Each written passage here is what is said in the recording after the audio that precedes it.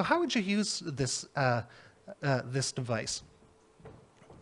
Well, let me first back up for a moment. This is an astrolabe. Pretty impressive, isn't it? And so this astrolabe is on loan from us from the Oxford School of Museum of History. And you can see the different components. This is the mater, the scales on the back. This is the rete, okay, do you see that? That's the movable part of the sky. And in the back you can see like a spiderweb pattern, and that spiderweb pattern corresponds to the local coordinates in the sky. This is a rule device, and on the back are some other devices, measuring tools, and scales to be able to make some calculations. So let's go to step one.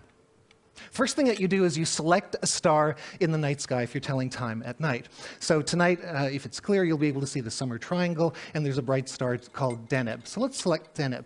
Second is you measure the altitude of Deneb. So step two, I hold the device up, and then I sight its altitude there, so I can see it clearly now.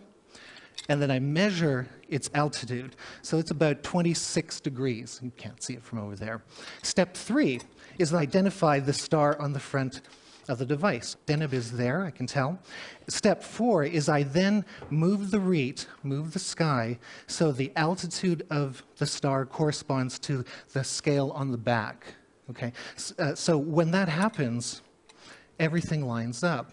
I have here a model of the sky that corresponds to the real sky. Okay? So it is, in a sense, holding a model of the universe in my hands.